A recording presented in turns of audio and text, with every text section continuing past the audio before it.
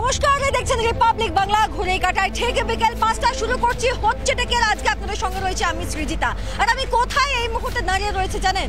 আমি এই মুহূর্তে দাঁড়িয়ে রয়েছি সাপুরজি আবাসনের সামনে যে আবাসনটা আপনারা দেখতে পাচ্ছেন, এটা সুখবৃষ্টি আবাসন। সাপুরজিতে সুখবৃষ্টি আবাসনের সামনে আমরা দাঁড়িয়ে রয়েছি। বিস্তীর্ণ এলাকা জুড়ে তৈরি হয়েছে এই আবাসন। খুব ভালো কথা, অত্যন্ত গুরুত্বপূর্ণ এলাকায় সুন্দর একটি আবাসন, বহু মানুষের বাস।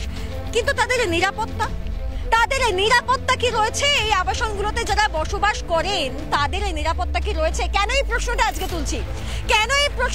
তার প্রথম কারণ আপনাদেরকে মনে করে দিই, আপনারা ভুলে যাবেন না গত বছরে ভয়ঙ্কর একটা ঘটনা ঘটেছিল এই আবাসনে। কার্যত বলা যেতে পারে গ্যাংস্টার, একজন মোস্ট ওয়ান্টেড এক গ্যাংস্টার জয়পাল সিং ভুল্লার, যার নামটা এখনো মানুষের মনে রয়ে গেছে। এই আবাসনে ঠাঁই গেছিল, এনকাউন্টারে তাকে এই আবাসনেই মারা হয়। এই আবাসন থেকেই তাকে পাওয়া গেছিল। আরো আছে আজকেও যে খবর উঠে এসেছে, 5 জনকে গ্রেফতার করা হয়েছে। কি কারণে? না, তারা বিহার থেকে এসেছেন এবং মধু চক্রের একটা বিশাল জাল এখানে ছড়িয়ে পড়েছিল আর তারা এখানেই থাকতো। আর এই সমস্ত কিছুর বিষয়ে কোনো খোঁজ নেই কারোর কাছে, এমনকি প্রশাসনের কাছেও কোনো খোঁজ থাকে না। একটা ঘটনা হওয়ার পর তারপরে টনক নড়ে। কি অবস্থা হয়েছে এই আবাসনটায়, কি ঘটনা বিগত দিনে ঘটেছে, কতটা নিরাপদ রয়েছেন এখানকার বাসিন্দারা, সবকিছু নিয়ে আলোচনা করবো। তবে তার আগে দেখে নিন একটা গুরুত্বপূর্ণ রিপোর্ট।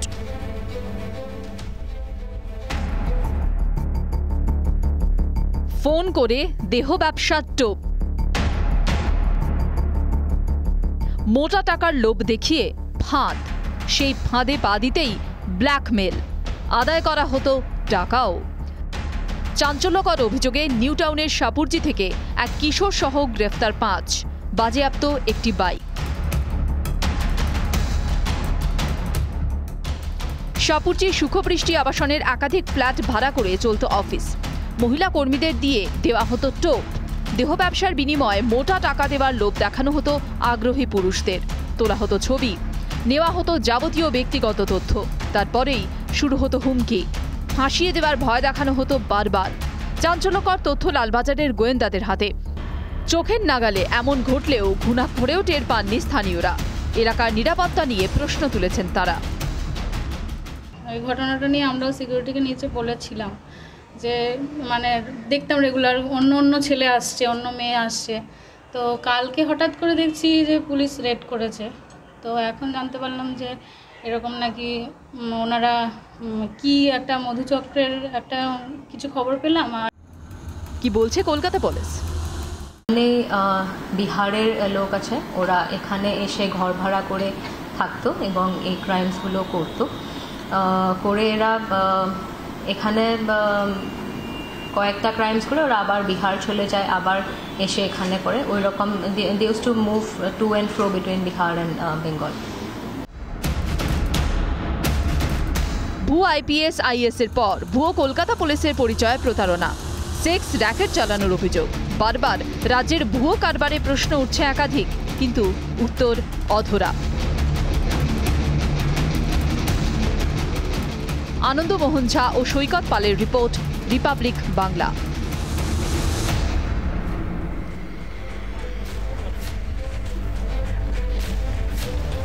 আমরা যে রিপোর্ট আমরা দেখলাম, সেই রিপোর্টে পরিষ্কারভাবে দেখা যাচ্ছে ঠিক কি ধরনের ঘটনা এই আবাসনে ঘটছে। আমরা এই বিষয় নিয়ে আলোচনা করবো। যারা রয়েছেন আমি তাদের সঙ্গে একবার আপনাদেরকে পরিচয় করে দিই। প্রথমেই পরিচয় করে এই আবাসনেরই এক বাসিন্দা আমাদের সঙ্গে রয়েছেন নীলাঞ্জন মুখার্জি আমাদের সঙ্গে রয়েছেন।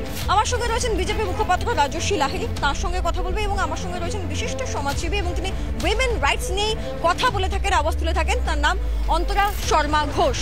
এদের প্রত্যেকের সঙ্গে আমি কথা বলবো। তবে আমি প্রথমে একটু নীলাঞ্জন বাবুর কাছে। নীলাঞ্জন বাবু, আপনি এখানকার বাসিন্দা, আপনি জানেন যে সম্প্রতি কি হয়েছে, এর আগেও কি হয়েছে। একজন বাসিন্দা হিসেবে আপনি কতটা নিরাপদ মনে করেন এই সুখবৃষ্টি আবাসনে? দেখুন, সুখবৃষ্টি আবাসনকে নিরাপদের দিক থেকে যদি আমরা দেখি, তাহলে নিরাপদের ব্যবস্থাটা একেবারেই নেই, সেটা আমরা বারবার বুঝতে পারছি। This is not the first time. এর আগে আমরা দেখেছেন যে একটা গ্যাংস্টারের মতো লোক এখানে ছিল গা টাকা দিয়ে, ঠিক আছে, সেখানে একটা এরকম একটা বড় এনকাউন্টার হয়েছে। এছাড়া এরপরও আপনারা জানেন যে এই অঞ্চল থেকে, আমরা যেখানটা ঠিক দাঁড়িয়ে আছি, এই বাস স্ট্যান্ডের এখান থেকেই আমরা এখানে বেশ কিছু বিস্ফোরক ধরা পড়েছিল কিছুদিন আগেই। ঠিক আছে। তারপরে আজকের যে কেসটা আমরা বলছি, যেটা কভার করছি, সেটাকে এখানে আমরা দেখতে পাচ্ছি যে একটা মধুচক্রের মতো একটা কি ভয়ানক জিনিস এখানে গড়ে উঠছে। মেন সমস্যাটা যেটা বুঝতে পারছি হচ্ছে সাপুরজি কর্তৃপক্ষের এখানে হস্তক্ষেপ কোনো ব্যাপারে নেই, যে কে এখানে ঢুকছে কে ঢুকছে না। আমরা অন্য যে কোনো কমপ্লেক্সে যেটা দেখেছি যে কমপ্লিট একটা ডেটা মেনটেন করা হয়, যে কতজন ভাড়াটে আছে কি আছে, সেই টোটাল জিনিসটা কিন্তু এখানে কোনোভাবে এখনও পর্যন্ত ঠিক করা যায়নি।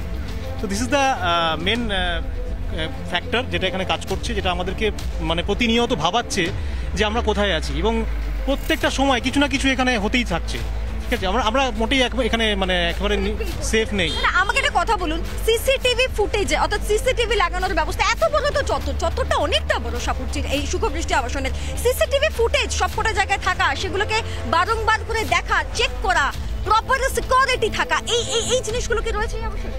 দেখুন, সিসিটিভির কথা আমরা যখন এখানে ভুল্লারের যে কেসটা হয়েছিল, যখন গ্যাংস্টার অ্যাটাকটা, তখন সেখানে আমরা কিন্তু বলেছিলাম যে সিসিটিভির প্রত্যেকটা যে টাওয়ার আছে অ্যাটলিস্ট 2টো করে টাওয়ারে একটা করে সিসিটিভি ক্যামেরা লাগানো উচিত, যেটা আমাদের এখানে এখনও পর্যন্ত নেই।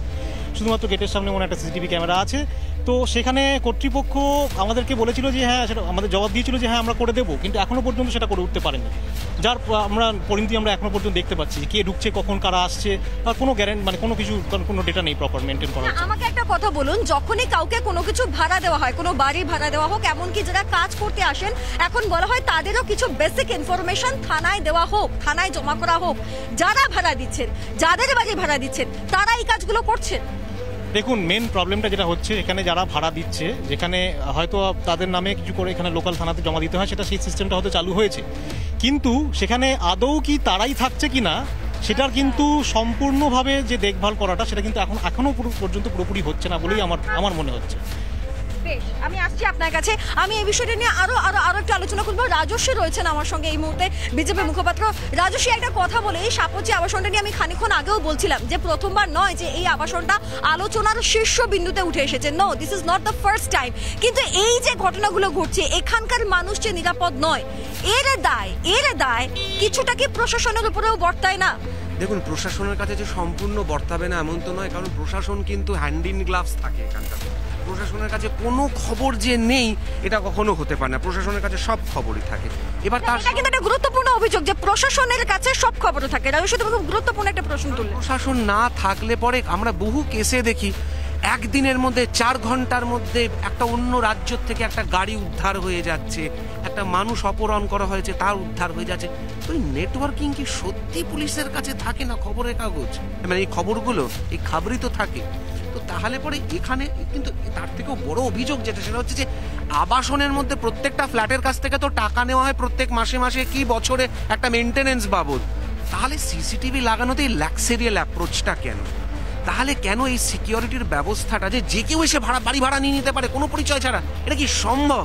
তাহলে পরে কোথাও একটা যারা ওই আবাসনের দায়িত্বে যারা আছেন, ওই চতুর্দিকে, এটা নয় যে আমরা নতুন কোনো ঘটনা দেখছি, প্রত্যেক দিন কিছু না কিছু এরকম ভাবে ঘটনা ঘটছে, মহিলা চরিত, মধুচক্র, হ্যানা ত্যানা, শুট আউট। তো কোথাও দেখেও আমরা শিখছি নাটা কেন?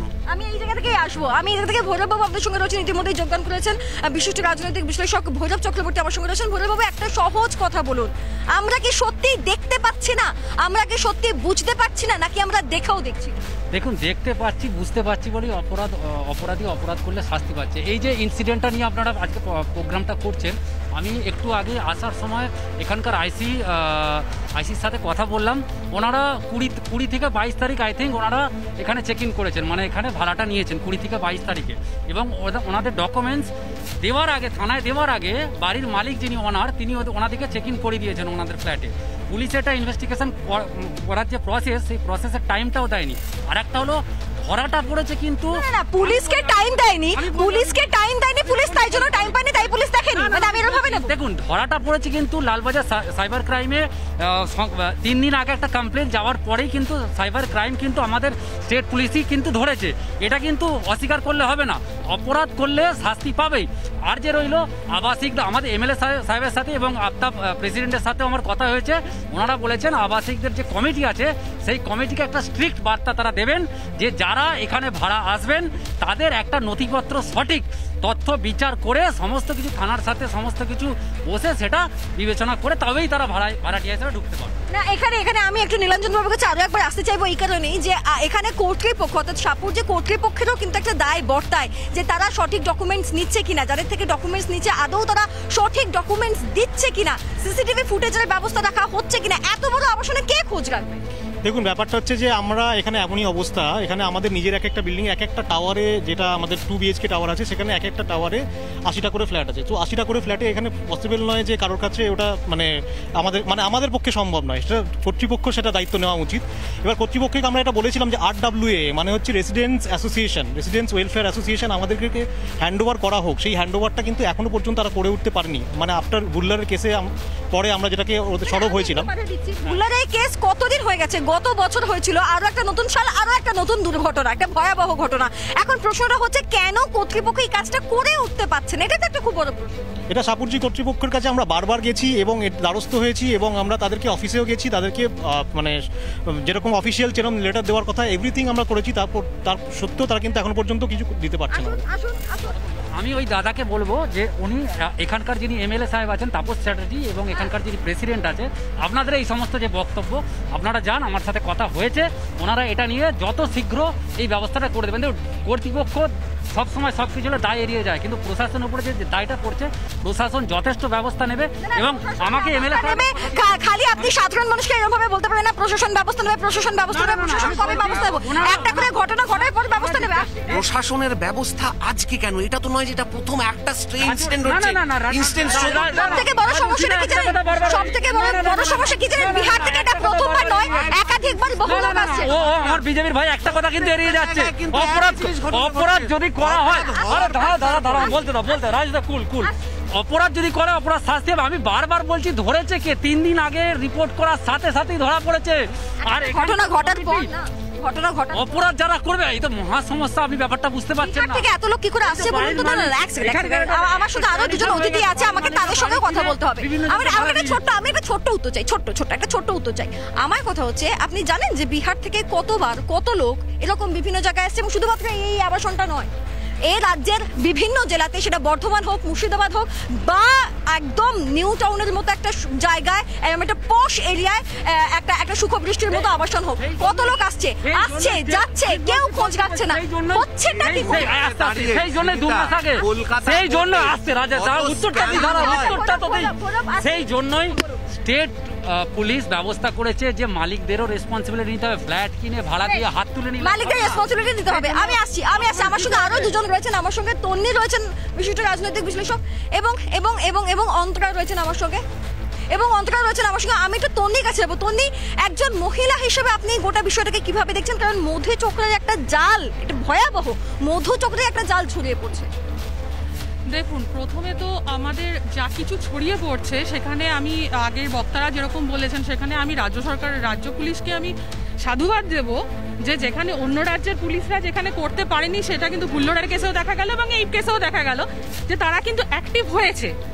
দ্বিতীয় নম্বর হচ্ছে যে হ্যাঁ, এটাও একটা যে নাগরিকদেরও ততটাই সচেতন হতে হবে, এবং এই কর্তৃপক্ষদের কাছে আমাদের কাছে সেরকম মতো জিনিস থাকতে হবে বা সেই রকম সুযোগ সুবিধা থাকতে হবে যাতে এই ধরনের মহিলা হোক বা দেখো, এখানে শুধুমাত্র মহিলাদের জন্য নয়, সিকিউরিটি শুধু মহিলাদের জন্য হবে, ছেলেদের জন্য হবে না, এরকম আলাদা করা যায়। খুব গুরুত্বপূর্ণ পয়েন্ট, সিকিউরিটি সবার দরকার, তবু অন্য রাজ্য থেকে লোক আসছে বারবার। অন্য রাজ্য থেকে লোকটা আমরা তো বন্ধ করতে পারবো না, এটা একটা গোটা যুক্তরাষ্ট্র, কিন্তু এটা করতে পারি যখন অন্য রাজ্য থেকে লোকগুলো আসছে আমাদের আবাসনে, যখন ঢুকছে একটা অপরিচিত লোক, তাদের নামে কিন্তু তাদের ইনফরমেশনটা আমরা কিন্তু থানায় দিয়ে আসতে পারি।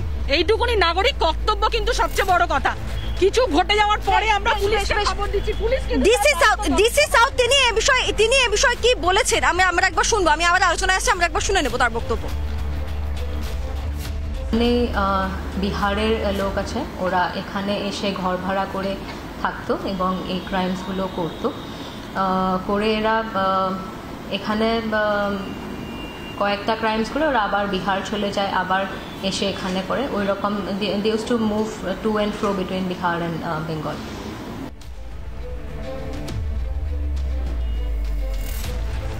আমি ডিসি সাহেবের বক্তব্য শুনছিলাম এবং তিনি পরিষ্কার ভাষায় বলছেন যে যারা আসছে তারা যাতায়াত করেছে, মানে তাদের আসাটা ওয়ান টাইম নয়, তারা এসেছেন গেছেন, বারংবার এই ঘটনা ঘটেছেন। আমি আমি আমি একবার নীলাঞ্জন বাবুর সঙ্গে থেকে একটা বিষয় জানতে চাইবো, এই যে কিছু মানুষ আসছেন যাচ্ছেন এত বড় আবাসনটায়, আপনারা ঘুণাক্ষরেও বুঝতে পারেন যে এই ধরনের ঘটনা ঘটছে, নাকি একবার করে পুলিশ ঢুকলে তবে বুঝতে পারেন যে ও আচ্ছা কিছু একটা হয়েছে? এটা তো এরকমভাবে বোঝা মুশকিল। আমি আগেই আপনাকে বললাম যে একটা বিল্ডিং টাওয়ারে 80টা ফ্ল্যাট আছে এবং আমরা যখন মানে অনেক সময় গেছি পুজোর চাঁদা তুলতে গিয়ে দেখেছি যে বাড়ির যারা ভাড়াটে রয়েছে তারা জানেই না যে কে আদৌ বাড়ির মালিক বা এরকম অনেক আছে। এই ঘটনা কি করে ঘটছে যে যে ভাড়া নিয়েছে সে জানতেই পারছে না বাড়ির মালিকটা কে? মানে এটা কেন হয়? কাউকে না কাউকে তো টাকাটা দিতে হয়, ভাড়াটা তো দিতে হয় কাউকে না কাউকে, সেটা কার নামে যায়? সেটা অনলাইনে চলে যাচ্ছে, বাড়ির মালিক তো এখানে থাকে না। না, বাড়ির মালিক তো বাড়ি ভাড়া দিয়েছে কার সঙ্গে ওই অনলাইনে তাদের সঙ্গে তাদেরকে পেমেন্ট করে দিচ্ছে, মানে কোনো এখানে কোনো ব্যাপার। তার মানে এর মধ্যে একটা সাব লিজের ব্যাপার আছে, মাঝখানে অন্য কেউ আছে, একজন কেউ এজেন্ট আছে যে কাজ করছে, তাই যে এন্ড যে মালিক আর যে এন্ড না এখানে এটা ছাড়া তো সম্ভব নয়। মালিক আর ভাড়াটে জানবে না, বলছি মালিক আর আমি যদি ভাড়াটে আমি জানবো না আপনি মালিক। বিধাননগরের বাসিন্দা, তোমাকে বুঝিয়ে বলছি ব্যাপারটা হচ্ছে, দেখুন এখন অনলাইনে ম্যাজিক ব্রিক্স থেকে শুরু করে বিভিন্ন সেখানে বিভিন্ন ব্রোকাররা বসছে এবং মালিকরাও কি করেন সেখানে তাদের প্রপার্টি অ্যাড দেন। আমি বলি ব্রোকাররা বসছে, তাহলে এখানে কি কোনো সমস্যা হচ্ছে? এই ব্যাপারটাই যেমন বললাম, মালিক থাকেন হাওড়ায়, এখানে আসেননি, এনাদেরকে পুলিশের ডকুমেন্ট দেওয়ার আগে পুলিশ আমি কাকে ভাড়া দিচ্ছি বলতে দাও না আমাকে কথাটা, বলছি তোমাকে।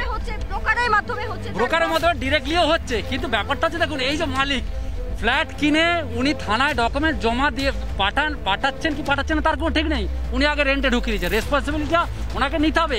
নিউ টাউনের একটা ট্র্যাডিশন হয়ে গেছে যে বাড়ি কিনে থাকছেন দমদমে, থাকছেন হাওড়া, থাকছেন কোথায়, বিহার থেকে যে বিভিন্ন সময় দুষ্কৃতীরা ঢুকছে সেইটা বলছি দেখুন দুষ্কৃতে যেটা ঢুকছে এটা তো এতে সহযোগিতা করতে হবে বাড়ির মালিককে। দেখুন আপনার জিনিস আপনার গাড়ি। প্রশ্নে আমি একটা জায়গায় আসছি, কিছুদিন আগে তপসিয়া চত্বর থেকে স্ক্যামিং এর একটা বিরাট চক্র ধরা পড়েছে, তার মানে কলকাতা শহরে আর কোনো স্ক্যামার্স নেই তো? তার মানে এই প্রশ্নটাই আছে, কে তৎপর নয়। আমি আসবো, আমার সঙ্গে অন্তরা এবং আমার সঙ্গে সৌমিকও যোগদান করেছে, রাজনৈতিক বিশ্লেষক। আমি দুজনের সঙ্গেই কথা বলবো, তবে আমাকে একটা ছোট্ট বিরতি নিতে হচ্ছে, আমি বিরতির পর ফিরছি।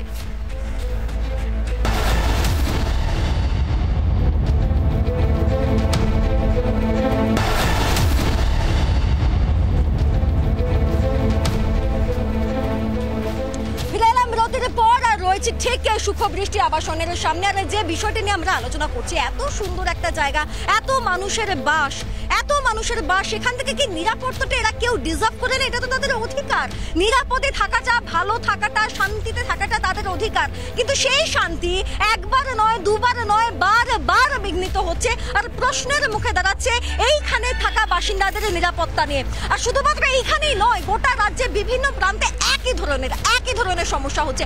আমার সঙ্গে রয়েছেন বিশিষ্ট সমাজসেবী, আমি তার সঙ্গেও কথা বলবো। অন্তরা, আমরা একটা ইস্যু নিয়ে আলোচনা করছি, এটা ঠিক, কিন্তু সব থেকে বড় সমস্যা যেটা না, মধুচক্রের জাল ছড়িয়ে পড়ছে, মহিলাদেরকে কর্মী হিসেবে ব্যবহার করা হচ্ছে, তাদেরকে দিয়ে টোপ দেওয়া হচ্ছে। এই জায়গাগুলোকে আটকানোর কি ন্যূনতম কোনো জায়গা রয়েছে? দেখুন, যে কোনো সেক্স ইস্যুতে মহিলারা হচ্ছেন একদম সফট টার্গেট বলতে যেটা বোঝায়, মহিলারা হচ্ছেন সেই সফট টার্গেট।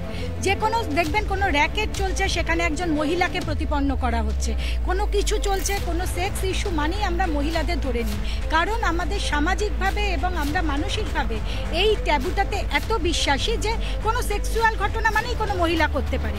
এবং এইটাকে আটকানো বলতে দেখুন, এইটা তো আটকানো একা মানে কোনো অ্যাক্টিভিস্টের পক্ষে সম্ভব নয়। এত বড় একটা বিশাল জায়গা, রাজনৈতিক নেতারা রয়েছেন, এবং এইটা দেখুন এখন অর্থনৈতিক কারণে অনেক মহিলারা হয়তো ঢুকে পড়ছেন, তাহলে এটা ওয়ে আউটটা কি? আমি খুব ছোট করে জানি, কোনো মানুষ কোনো কেউই কিন্তু খারাপ হয়ে জন্মায় না, কিন্তু সমাজ পরিবেশ তাকে সেই জায়গাটা তৈরি করে দেয়। এখান থেকে একটা খুব গুরুত্বপূর্ণ প্রশ্ন উঠে এলো, সমাজ পরিবেশ অর্থনৈতিক পরিস্থিতি মানুষকে অনেক সময় ভুল পথে পরিচালিত করে। আমি এই জায়গা থেকে সম্মুখের কাছে আসবো, অর্থনৈতিক পরিস্থিতি, এই কথাটা কিন্তু খুব গুরুত্বপূর্ণ। সৃজিতা, আমি একটা শুরু করছি একটা জিনিস দিয়ে, আমার মনে পড়ছে গোপালকৃষ্ণ গোকুলের কথা, what Bengal things today India things tomorrow, অর্থাৎ পশ্চিমবঙ্গ আজকে যেটা ভাবতো ভারতবর্ষ কালকে সেটা ভাবতো। আর আজকে আমাদের দুর্ভাগ্যজনক হচ্ছে পশ্চিমবঙ্গে প্রত্যেক দিন এই যে সুকশ্রী যে সাপুরজির যে ঘটনা, এটা দ্বিতীয়বার ঘটলো। আজকে মালদার কালিয়াচকের ঘটনা আমরা যদি দেখি, আজকে দাড়িভিট ইসলামপুরের ঘটনা যদি দেখি, একটার পর একটা কি করে ঘটছে। সরকার, সেখানে প্রশাসন কি করে চুপ? তার মানে কি তৃণমূল ঘরে চোরকে ঢোকাচ্ছে? আমি বলছি এই যে হানি আস্তে আস্তে বলছি হানি ট্র্যাপের যে ম্যাটারগুলো চলছে, এই যে ইস্যুটা বিভিন্ন ফটোর মাধ্যমে এডিট করে করছে। দেখুন, সপ্তাহখানেক আগে আমার এক বন্ধুই এই জালে ফেসেছিল এবং সেই লালবাজার সাইবার থেকে তাকে ধরা হয়েছে। এইটা বিহার থেকে, আমি ভালো কথা বলছি এটাকে হ্যান্ডলিং করা হচ্ছে বিহার থেকে, উত্তরপ্রদেশ থেকে। সেখানে সরকার আমি স্ক্যামিং এর কথা বলছি। আজকে দাঁড়িয়ে আরেকটা কথা বলছি, পরশু সরস্বতী পুজো আর 14 তারিখ ফেব্রুয়ারি আসছে। প্রশাসন কি প্রত্যেকটা ওয়ো রেড করবে সেই দুদিন? তাহলেই ধরা পড়ে যাবে। 9 তারিখ থেকে অলরেডি প্রত্যেকটা নিউ টাউন সল্টলেক বন্ধ করে দেওয়া হয়েছে প্রশাসনের তরফ থেকে। 9 তারিখ ঘটনা হচ্ছে আমাদের এখানে,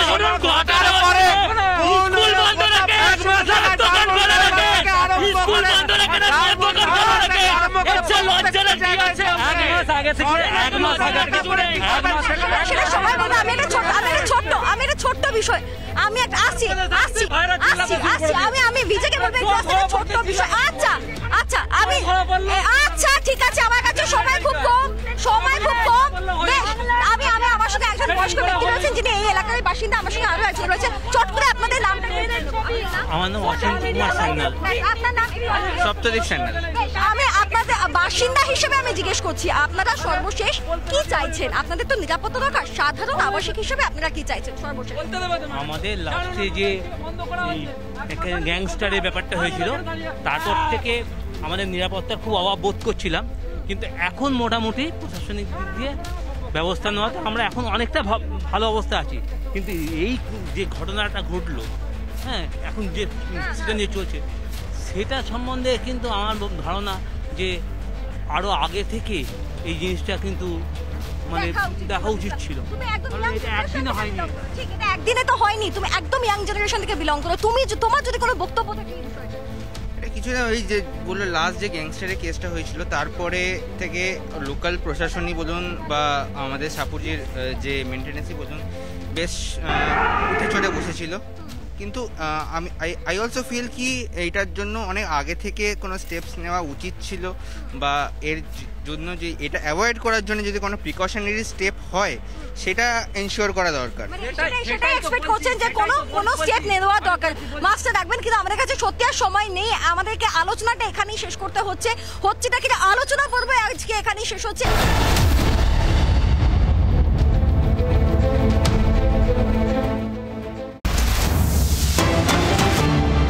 চিরে অলিম্পিক্সের অনুষ্ঠান বয়কট করল ভারত। উদ্বোধন এবং সমাপ্তি অনুষ্ঠানে অংশ নেবে না ভারত। অলিম্পিক নিয়ে রাজনীতি করছে চীন, অভিযোগ বিদেশ মন্ত্রকের মুখপাত্রের। এক কথায় অনুষ্ঠান বয়কট করে দেওয়ার সিদ্ধান্ত নিয়েছে ভারত। চীনে অলিম্পিকের যে অনুষ্ঠান, সেই অনুষ্ঠানে রাজনীতি করছে চীন, এমনই অভিযোগ করা হয়েছে ভারতের পক্ষ থেকে। সে কারণে উদ্বোধন এবং সমাপ্তি অনুষ্ঠান বয়কট করার সিদ্ধান্ত নিয়েছে ভারতের বিদেশ মন্ত্রকের মুখপাত্র। এই বিষয়টি স্পষ্ট করে দিয়েছেন। আমরা এই নিয়ে আরো বিস্তারিত জানবো। আমাদের প্রতিনিধি নিউজ রুম থেকে রয়েছে সুখেন্দু। ঠিক কোন কোন বিষয়ে চীন রাজনীতি করছে, কি কি অভিযোগ উঠে আসছে? দেখো পৌলমী, যে বিষয়টা জানা যাচ্ছে যে ভারতীয় বিদেশ মন্ত্রকের তরফ থেকে সাংবাদিক বৈঠক করে পরিষ্কার জানিয়ে দেওয়া হয়েছে যে 2022 সালে যে বেজিংয়ে শীতকালীন অলিম্পিক অর্থাৎ উইন্টার অলিম্পিক্সের ওপেনিং সেরেমনি এবং ক্লোজিং সেরেমনি দুটোতেই অংশগ্রহণ করবে না ভারত। তার পিছনে প্রধান কারণ হিসেবে বলা হচ্ছে যে চীন অলিম্পিক নিয়ে রাজনীতি করছে। কি রাজনীতি করছে, যে বিষয়টা যদি একটু পিছনের দিকে ফিরে তাকায়, যে 2020 সালে গালওয়ান উপত্যকায় যে ঘটনা ঘটেছিল তার প্রেক্ষিতে সেখানকার একজন আহত চীনের সৈনিক, চীন পিপলস লিবারেশন আর্মির একজন সৈনিক, তাকে গতকাল সেখানে চীনে যেটা বেজিংয়ে যেটা ছিল যে মশাল র্যালি, সেই মশাল র্যালিতে তাকে বিশেষভাবে সম্মান জানানো হয়। এই ঘটনার পরই দেখা যায় যে ভারতের তরফ থেকে, ভারতীয় বিদেশ মন্ত্রকের তরফ থেকে আজকে কড়া বার্তা দেওয়া হলো। কার্যত বলা যেতে পারে যে এটা শীতকালীন অলিম্পিককে বয়কট করার একটা বার্তা। এবং চীন, যে বিষয়টা বলা হয়েছে যে চীন অলিম্পিক নিয়ে রাজনীতি করছে, কারণ আমরা দেখেছি যে জিনপিং সরকার বারবার বিভিন্ন সময় গালওয়ানের ঘটনা, উপত্যকা সেই ঘটনা বারবার কিন্তু প্রকাশ্যে নিয়ে এসছে বিভিন্ন ইস্যুতে। এবং সেই ইস্যুতেই যখন দেখা গেল যে একজন সেনাকে তারা সম্মান দিল এবং মশাল র্যালিতে তিনি অংশগ্রহণ করলেন, তারপরেই ভারতীয় বিদেশ মন্ত্রকের তরফ থেকে কড়া পদক্ষেপ নেওয়া হলো। এবং কার্যত বলা যেতে পারে যে এই বিষয়ে অর্থাৎ অলিম্পিকে কার্যত বয়কটের একটা হুমকি, প্রচ্ছন্ন হুমকি দেওয়া থাকলো। এবং যে বিষয়ে বারবার কড়া পদক্ষেপের কথা বলা হচ্ছে, কারণ আমরা জানি যে আগামীকাল রয়েছে বেজিং উইন্টার অলিম্পিক্সের ওপেনিং সেরেমনি। সেখানে জিনপিংয়ের পাশাপাশি পাশাপাশি ভ্লাদিমির পুতিন থাকবেন এবং এই অনুষ্ঠানে ইমরান খানেরও আসা, পাকিস্তানের প্রাইম মিনিস্টার ইমরান খানের আসারও কথা রয়েছে। সুতরাং এই বিষয়টাও একটা নজর রাখার বিষয় রয়েছে, যে বিষয়ে কিন্তু ভারতীয় বিদেশ মন্ত্রকের তরফ থেকে চীনের যে রাজনীতিকরণ বা বারবার যেভাবে বিদেশ কূটনৈতিক নীতি, সেই কূটনৈতিক চাপ দেওয়ার জন্যই কিন্তু ভারতের তরফ থেকে এই ধরনের সিদ্ধান্ত নেওয়া হয়েছে। এবং ভারতীয় বিদেশ মন্ত্রকের তরফে আরও একটা বিষয় স্পষ্ট করে দেওয়া হয়েছে যে এই ওপেনিং সেরেমনি এবং ক্লোজিং সেরেমনি সেই দুটোর কোনো রকম সম্প্রচারও করা হবে না ডিডিতে, সে কথাও জানিয়ে দিয়েছে। এমনকি কোনো অলিম্পিকের যারা অংশগ্রহণ, কোনো অফিসিয়ালসও এই অলিম্পিকে বা বেজিং অলিম্পিকে যাবে না, শুধুমাত্র অংশগ্রহণ করবেন বা ভারতীয় প্রতিযোগীরা। এর বাইরে কোনো ওপেনিং সেরেমনি বলো বা ক্লোজিং সেরেমনি বলো, যে সমস্ত অফিসিয়াল ইভেন্টগুলো রয়েছে সেই অফিসিয়াল ইভেন্টে কোনোভাবে ভারতের কোনো প্রতিনিধি অংশ নেবে না। সেই স্পষ্ট বার্তা এবং কূটনৈতিক বার্তা কিন্তু ভারতের তরফ থেকে এবং ভারতীয় বিদেশ মন্ত্রকের তরফে আজকে সাংবাদিক বৈঠক করে জানিয়ে দেওয়া হয়েছে। বলুন। একেবারে অনেক ধন্যবাদ। আমরা কথা বললাম সরাসরি নিউজ রুম থেকে ছিলেন আমাদের প্রতিনিধি সুখেন্দু সরকার। এর পাশাপাশি ভারতের বিদেশ মন্ত্রকের থেকে বিবৃতি দিয়ে ঠিক কি স্পষ্ট করে দেওয়া হয়েছে একবার শোনাবো। It is indeed regrettable that the Chinese side has chosen to politicize an event like the Olympics. I wish to inform that our chargé d'affaires of the Embassy of India in Beijing will not be attending the opening or the closing ceremony of the Beijing 22 Winter Olympics.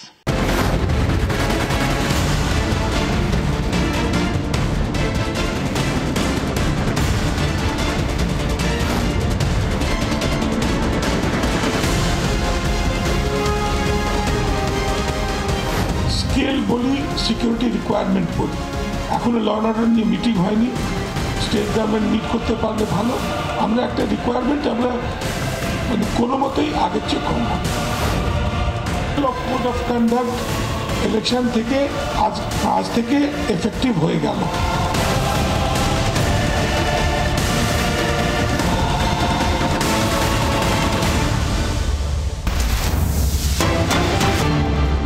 বালুচিস্তানে পরপর আত্মঘাতী বিস্ফোরণ, পাঞ্চগার নোস্কি hub এলাকায় বিস্ফোরণ, পরপর গুলির আওয়াজ, পাকিস্তানের security ফোর্সের হেডকোয়ার্টারেও বিস্ফোরণ। বিস্ফোরণের জেরে বালুচিস্তানে ভেঙে পড়ল বাড়ি, হতাহতের সংখ্যা শতাধিক, এমনটাই খবর সূত্রের। বালুচিস্তানের সামরিক ক্যাম্পে হামলার ঘটনা, আত্মঘাতী বিস্ফোরণের ঘটনা, নিরাপত্তা বাহিনীর কোয়ার্টারেও বিস্ফোরণ। আমরা এ নিয়ে আরো বিস্তারিত কথা বলবো। সরাসরি নিউজ রুম থেকে রয়েছেন আমাদের সিনিয়র এডিটর ময়ূখ রঞ্জন ঘোষ। ময়ূখ, বারে বারে বালুচিস্তানে এইভাবে আত্মঘাতী বিস্ফোরণের ঘটনা ঘটছে, এর নেপথ্যে কাদের মদত থাকতে পারে? দেখো, এই মুহূর্তে যে খবর আসছে, বালুচিস্তান লিবারেশন আর্মি অর্থাৎ বালুচিস্তানের স্বাধীনতার জন্য যারা লড়াই করছেন সেই বালুচিস্তান লিবারেশন আর্মি তারা দায় স্বীকার করেছে। এই যে অ্যাট্যাকটা যেটা হয়েছে সেই দায় স্বীকার করেছে। প্রায় 100 জন পাকিস্তানের তরফ থেকে মারা গেছে, এই ইনসিডেন্টে খুন হয়েছে বলে জানা গেছে, সেটা সরকারিভাবে জানা গেছে। তার পাশাপাশি অসমর্থিত সূত্রে যে খবরটা জানা যাচ্ছে, প্রায় 45 জন পাক সেনা তারাও নিহত হয়েছেন এই অ্যাট্যাকে। তুমি জানো যে দীর্ঘদিন ধরে পাকিস্তান থেকে, যেরকমভাবে পাকিস্তান থেকে আলাদা করে একটি নতুন রাষ্ট্র গঠন হয়েছিল বাংলাদেশ, ঠিক সেরকমভাবেই পাকিস্তান থেকে নিজেদেরকে আলাদা করে বালুচিস্তান গঠনের একটা স্বপ্ন তারা দেখেন, যারা এই বালুচ লিবারেশন আর্মির যারা রয়েছেন। এবং তার পাশাপাশি বহু মানুষ রয়েছেন বালুচিস্তানে যারা মনে করেন যে পাকিস্তান তাদেরকে স্বৈরাচারের মতন দেখছে এবং তাদের ওপর অত্যাচার দীর্ঘদিন ধরে চালাচ্ছে। সুতরাং বালুচিস্তান একটা আলাদা দেশ হিসাবে, একটা রাষ্ট্র হিসাবে দীর্ঘদিন ধরে রক্তক্ষয়ী সংগ্রাম করছে। এবং তার ফলশ্রুতি হিসাবে যে একের পর এক যে অ্যাটাকের ঘটনা আমরা দেখেছি, আজকেরও যে আক্রমণ, যে আঘাতটা হানা হয়েছে, সেই ক্ষেত্রে দাঁড়িয়ে অত্যন্ত গুরুত্বপূর্ণ একটি বিষয়। কারণ কি, এটাকে পাকিস্তান টেরর অ্যাটাক বলে বলছে এবং মেনশন করছে। অন্যদিকে বালুচিস্তানের সাপোর্টে যারা রয়েছেন তারা এটাকে স্বাধীনতার যুদ্ধ হিসাবে দেখছেন এবং স্বাধীনতার যুদ্ধে যে রক্তক্ষয়ী যুদ্ধটা হচ্ছে, ব্লাড বয়েল হচ্ছে, সেই ক্ষেত্রে দাঁড়িয়ে অত্যন্ত গুরুত্বপূর্ণ থেকে যাচ্ছে এই ডেভেলপমেন্টগুলো। কারণ কি, এই পরিমাণ প্রায় 45 জন পাক সেনার জওয়ান তাদের নিহত হওয়ার খবর ইদানিংকালে পাওয়া যায়নি। পৌলমী, একেবারে অনেক ধন্যবাদ। সরাসরি নিউজ রুম থেকে ছিলেন আমাদের সিনিয়র এডিটর ময়ূখ রঞ্জন ঘোষ।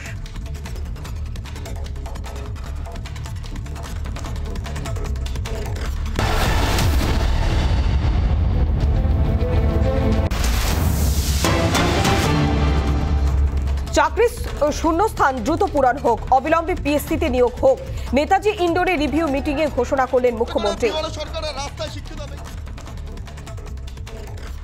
চাকরির শূন্যস্থান দ্রুত পূরণ করতে হবে, অবিলম্বে পিএসসিতে নিয়োগ করতে হবে। নেতাজি ইন্ডোরে রিভিউ মিটিংয়ে ঘোষণা করলেন মুখ্যমন্ত্রী। গতকাল আমরা দেখেছিলাম যে পিএসসি চাকরি প্রার্থীরা দফায় দফায় বিক্ষোভ করেছিল, তারপরে আজ নেতাজি ইন্ডোরে রিভিউ মিটিংয়ে ঘোষণা করলেন মুখ্যমন্ত্রী যে চাকরির শূন্যস্থান দ্রুত পূরণ করতে হবে। কি বার্তা দিলেন মুখ্যমন্ত্রী একবার শোনাবো। ভ্যাকেন্সিস গুলো আছে সেগুলো ফিল আপ হচ্ছে? হ্যাঁ ম্যাডাম, অনেক ভ্যাকেন্সি আছে, আমরা ফিল আপ করার চেষ্টা। তোমাদের তো রিক্রুটমেন্ট বোর্ড আলাদা আছে। আলাদা আছে ম্যাডাম, ওগুলো ফিল আপ করতে বলো চটপট। ঠিক আছে। যারা বসে আছে তারা করতেই চায় না। আর সিএসকে আমি বলো, পিএসসি কেও বলে দিতে যে যে রিক্রুটমেন্টগুলো আমরা করতে বলেছি তাড়াতাড়ি করে করুক। হেলথ রিক্রুটমেন্ট বোর্ডও যদি পড়ে থাকে, হেলথ রিক্রুটমেন্ট বোর্ডকেও তাড়াতাড়ি করতে হবে, কারণ আমার ডাক্তার, নার্স, ইঞ্জিনিয়ার, আমার অফিসার এগুলো তো আমার চাই, শুধু ফেলে রাখা যাবে না। আমরা শুনলাম যে মুখ্যমন্ত্রী মমতা বন্দ্যোপাধ্যায় তিনি স্পষ্ট বললেন চাকরি প্রার্থীদের বসিয়ে রাখা যাবে না, যে সমস্ত জায়গায় শূন্য পদ রয়েছে অবিলম্বে নিয়োগ করতে হবে।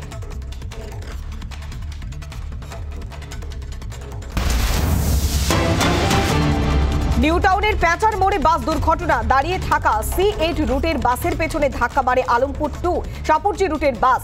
অভিযোগ দুটি বাসই রেশারেশি করছিল। দুর্ঘটনায় আহত হয়েছে বেশ কয়েকজন, 8 থেকে 10 জন আহত হয়েছে, যাদের মধ্যে বেশিরভাগই রয়েছে মহিলা। আমরা আরো বিস্তারিত জানবো, সরাসরি রয়েছে আমাদের প্রতিনিধি আনন্দমোহন ঝা। আনন্দমোহন, দুটি বাসে রেশারেশির জেরে এমনই দুর্ঘটনা, যারা আহত হয়েছে তাদের শারীরিক অবস্থা কেমন রয়েছে?